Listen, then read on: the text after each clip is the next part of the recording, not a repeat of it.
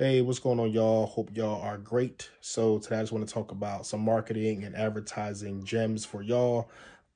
So what's on my mind today is just marketing and advertising is non-negotiable.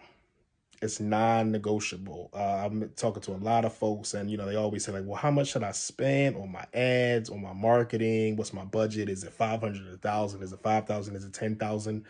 The main thing is you need to spend something. You need to spend something because the fact that a lot of entrepreneurs think that they don't have to spend money on marketing or advertising just kind of baffles me. Look at a company like Nike. They have 97% market share or whatever. It's something crazy high like that. I don't know if that's the specific number, but I know it's very high in shoes, in that market share in that industry. And do they still spend money on ads and marketing? Yes, I believe they do. A company like McDonald's has whatever market share of fast food restaurant. There's McDonald's all over the world. You can go to any country, and do they still like spend money on marketing and advertising their product and their business? Yes, they do. So what makes us think as entrepreneurs, as solopreneurs, as whatever small businesses that we don't have to? So we definitely have to.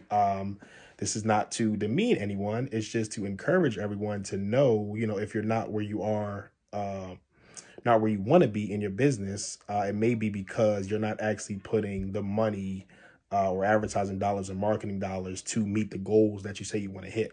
So I was talking to someone recently the other day, and they were like, "Oh, I want to hit over six figures this year," and it's like, all right, well, you want to hit over six figures, and what's interesting is a lot of people they'll share numbers. Like I do 10K a month, I do 20K a month, I do 100K a month, but I'm always asking, okay, what did it cost you to actually make that? So like I can tell you, what it cost me when I had my first 10K month, what it cost me to get 10K. When I had my first 20K month, like how much did I spend to get to 20K? Talking about my payroll, my advertising budget, all the softwares that we subscribe to, all the coaches that I paid thousands of dollars a month to learn from to be able to actually number one, mentally be able to get there in the business, and then actually to have people that I can hire to help me get to those numbers that I wanted to get to at one point. So I just think that's, something that definitely people need to think about, and just put, something to the side, definitely make sure you have a marketing advertising budget. You don't got to start with $10,000 a month spending on marketing, but start with something, maybe 500 or maybe 1,000. But don't go into it just thinking, oh, I'm gonna spend $100 a month and I'm going to make 10K a month. That's just not realistic. So I hope this is helpful. Just make sure that marketing and advertising is non-negotiable. If you truly believe in your product or service, you have a moral obligation to sell it. So go out there and sell. Selling is not bad. I know there's a stigma behind it sometimes, but it's not bad at all.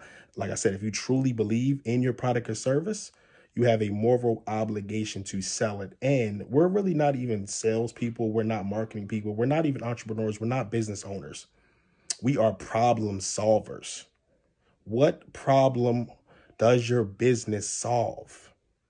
Really think about that. Your product or service, what problem do you solve? And once you really identify, like, well, my business, it solves this specific problem, then like I need to sell it by all means necessary because I truly believe in and I truly believe I can solve a problem. So I hope this is helpful for y'all. Y'all have a great day.